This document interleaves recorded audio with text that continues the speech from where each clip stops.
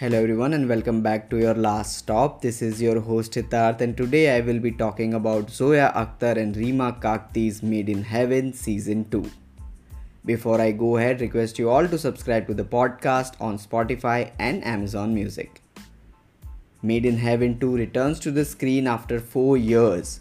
Season 1 was a smash hit and the content was lauded by everyone. In Season 2, we again meet the old gang, but this time in a dingy office in Old Delhi.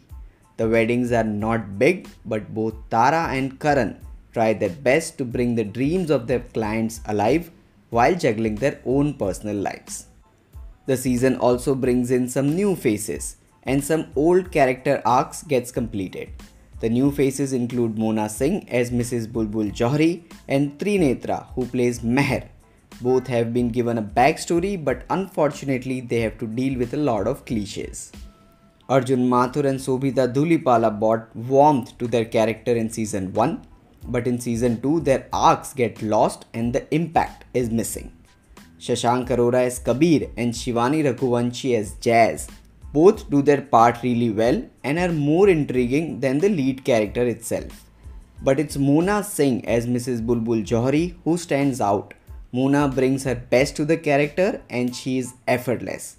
Also, Kalki Kekla and Jim Saad both have limited screen presence in spite of being the lead in season 1. Both of them play their parts really well. Vijay Raj also does a decent job. Made in Heaven 2 falters in writing.